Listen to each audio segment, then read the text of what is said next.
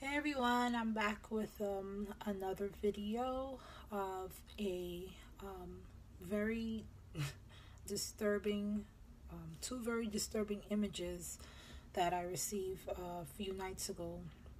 I'm just gonna jump right in. I think this is just warning people how close we are, but the Lord does not give me like demonic or evil images.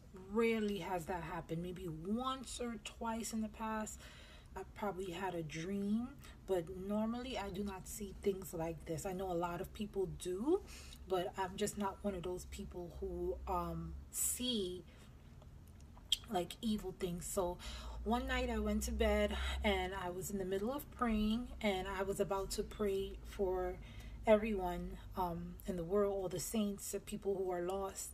And just when I was about to pray, this open eye vision of this man who he must have been dead already, like a zombie, like he was evil. You can tell he was possessed, and he had like a very pale face, a white Caucasian man with long hair, and he was bracing up against the door, like he was just waiting.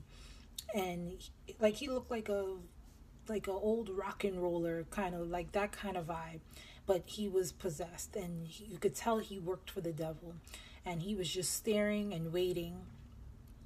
And I'm like, I had to shake it out. I was like, what is this? What is this that I'm seeing?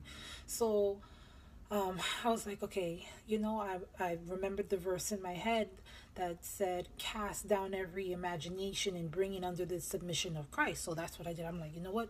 Cancel that whole vision that I just saw. It was brief, like 2 to 3 seconds. Like I said, I don't get these type of flashes. So for that to happen, it was kind of like spooky.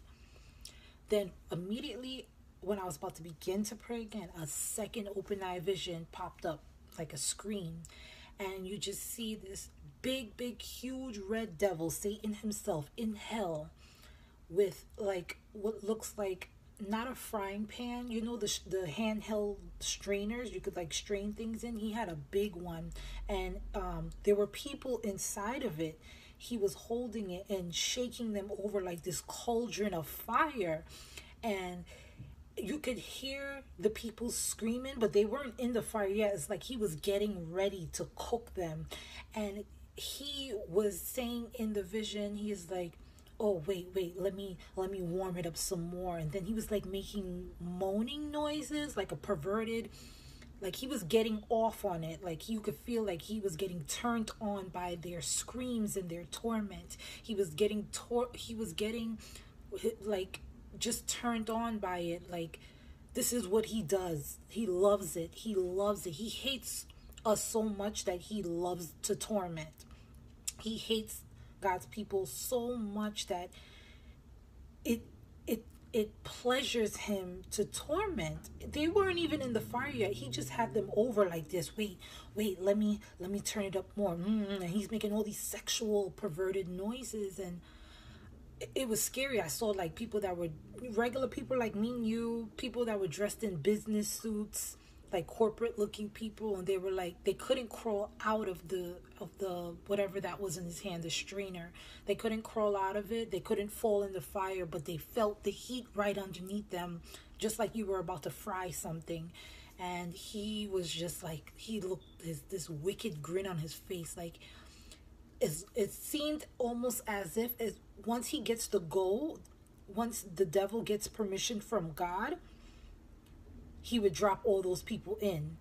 Something is holding, well, not something, the Lord is holding back for these set of people in his hand to be dropped into this cauldron, this lake of fire. So yeah, that really shook me up.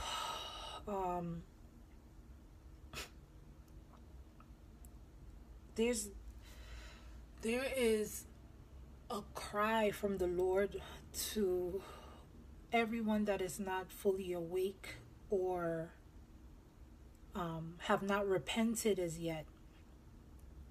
He's crying out for his people. He's sending his messengers to warn and folks are just not waking up because the time is drawing near. Like, the Lord is coming back very soon, and the people that belong to God will be going with God, and the children of the devil will be going to the devil. Like, there's going to be a separation between the wheat and the tares, and those tares belong to the devil. So please, if you do not know the Lord Jesus as your Savior, I pray that this video open your eyes. I want you to share this video. If we have a lot of family members or friends that we can't reach out to, that's just not waking up to the seriousness of this eternal destiny, that they don't have ears to hear. Please send this video to them. Hopefully it'll wake them up. This is real. I do not get visions like that. I do not get visions like that. So for that to flash just when I was about to pray for the people in this world was just like I was getting a glimpse of what is happening in the spiritual realm. Okay? There's a separation going on. There's people that belong to God. There's people that belong to the devil. God wants no one to perish. He does not want anyone to go into that lava flame of fire. He does not want it. Okay? Please, I'm not into doing the whole fear mongering. This is not to put any fear in anyone. I tend to look forward and keep my eyes on Christ. I do not believe that. I believe fear is a liar. But this right here shook me up, because I seen it, I felt it, and I just saw how I got angry because that devil looked so, this is what he does for fun. It's fun for him. And many of us are falling into his traps. Please read the word of God. Please pray. Please pray. The Lord is asking for your hand. He has his hand stretched out daily to us. Whatever you're going through, or whatever you feel like you cannot conquer or get through by yourself, that's why you have Jesus. That's why you have a Savior. You're not strong enough to do this. You're not strong enough to get through this. Only He can do this. And you have to surrender. You have to get down weak so that you could be strong. You have to get down to the ground in tears and cry out for the help and surrender. Don't be in control. He cannot help you if you want to be in control. You're not strong. You need to totally surrender and let Him be strong for you. Give it to Him, okay? Give it to Him. If it's depression, if it's anxiety, if it's heartbreak, if it's whatever, homosexuality, drunkenness, whatever it is, you can be delivered, okay?